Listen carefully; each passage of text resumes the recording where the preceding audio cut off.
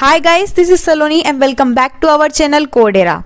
So this is the 9th video of our SQL tutorial series, and in the last video we discussed about the data types in SQL.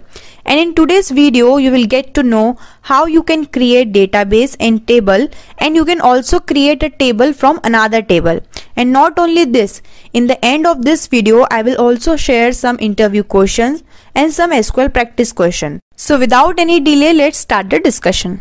So guys, here we have to use create command, which is a DDL command, and it is used to create a database or a table in that database.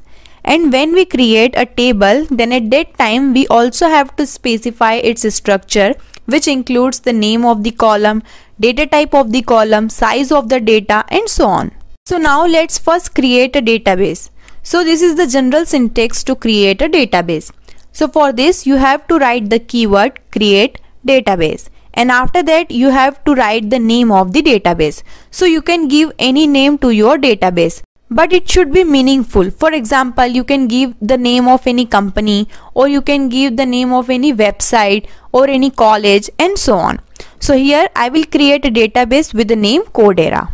So let's execute this query in the MySQL Workbench, or you can also use the MySQL command line. So to execute this query, you have to select this complete query and click this option, which will execute your query, or you can simply press Ctrl plus Enter button. So this will also execute your query. So here you can see that our query is executed successfully and a new database is created. So to check our database is created or not, just simply refresh the schemas.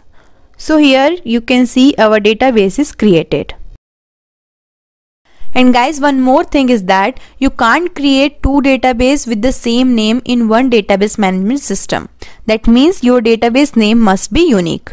So now to check that our database is created or not, you can also do one more thing. You can execute the command show databases. This command will display the list of all the database present in the database management system.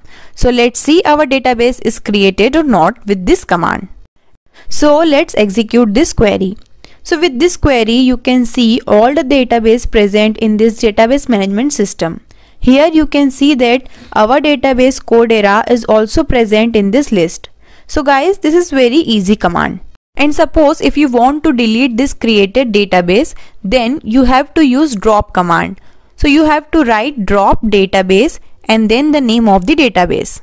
So in our case, our query will be like drop database, and then we will write the name of our database, which is Codera, and then semicolon. So now let's execute this query. So here you can see in the output that our database is dropped successfully. And here you can also check that the Codera schema is not present. And again, let's execute this show command. So here you can see that the Codera database is not present in the list. But for the further query execution, again I have to create the database. So let's again create our database. So I will write create database and the name of our database, which is Codera. So here you can see our database is created, or you can also check it with the show command. So now after creating a database, we will create a table. But before that, we have to select a database in which we want to create a table. We have to do so because in a database management system, we have more than one database. So that's why we have to select any one database before we start working with it. So for this, we have to write use command. So write use keyword followed by the name of the database. And our query will be like use Codera. So let's execute this query. So now you can see in the schema section our database is highlighted. That means our active database is Codera. And whatever action we will perform will be inside the Codera database. Now let's create a table inside the database. So for creating a table, this is the general syntax. So to create a table, we have to write the keyword create table and then write the name of the table.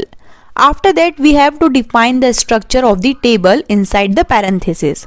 So inside this parenthesis, you have to write the name of the columns, its data type or any constraints which is optional. And we have already discussed about the data type in the last video. And in the upcoming video, we will also discuss about the constraint in detail. So guys, you can define any number of column according to your requirement. So now here are some points that you should keep in your mind while creating a table. So the first is, in one database we cannot create two tables with the same name. That means the table name must be unique. And you can't use keywords as the table or database name. And the name and the definition of the table columns must be separated by the commas. And whenever you create a table, you should follow some naming convention for the table and column name. So try to use lowercase for table and column names. And to separate the words in table name, you can use the camel case letters or you can also use the underscore. For example, test table or test underscore table. And to separate the words in column name, you can use the underscore. For example, start underscore date. And all the column name within a table must be unique. And always create a primary key whenever you create a table. And if you don't know about the primary key, then don't worry, in the upcoming video we will discuss in detail about the primary key. And guys, in SQL there are not any strict rules for the naming convention like the programming languages, but it is a good practice to follow the naming convention, and it may differ from organization to organization. So now let's create one table in Codera database. So now the name of the table is employee, in which I have defined 5 columns. So the first is ID, which is integer, and ID is also the primary key, which is a constant. So whenever you create a table, you must define a column as primary key. And then the next column is name, which is varchar, and its size is 50. That means if your input value exceeds the character more than 50, then it will give you some error. And on this column, I have also set not null constraint, which means this column cannot be null. You have to give some value to this column. After that, I have also created 3 more columns, which is salary, department and date of birth. So now let's execute this query. So let's execute our command. So guys, our table is created. So to check that our table is created or not, there is one command which is show command. So you have to write show tables and then execute this command. So here you can see it will give you the list of the table present in the database. So there is only one table we created in the Codera database, which is employee table. So this is how you can create a table. And there is one more command which is describe, or in short you can write it DESC. So this command will show you the structure of the table. So here the structure of the table includes column name, data type of the column names, size of data, default value for each column, constraint of the columns, null values allowed or not allowed for each column. And guys, we can also create the table from the another table which is already exist in our database. So we can create it in 3 ways, which are by copying all the columns from the another table, by copying selected columns from the another table, or by copying selected rows from the another table. So the first is by copying all the columns from the another table. So guys, for this we have to use select command, and if you don't know anything about the select command, then don't worry, we will cover this command in the upcoming videos. So we will write create table emp as select star from employee. So guys, here this query will create a new table with the name emp, which will be the exact copy of the employee table, because here in select query we are using star. So it will fetch all the data and the structure from the employee table using the select statement, and then it will create a new table called emp. So let's execute this query. So now let's execute it. So our table is created. So for confirming that the emp is exact copy of employee or not, let's check its structure. So I will write DESC emp, which is the name of our new table, and I will execute this query. So here you can see that the EMP table is the exact copy of the employee table. So in this way you can also create a table. And guys, right now we don't have any data in our table, but in case of available data, this command will also copy the data in the new table. And now suppose if you want only 2 columns in the new table from the employee table. So in that case, you can use this query. So here we will select only those columns which we want to copy in a new table. So let's execute this query. So our table is created with the name EMP1.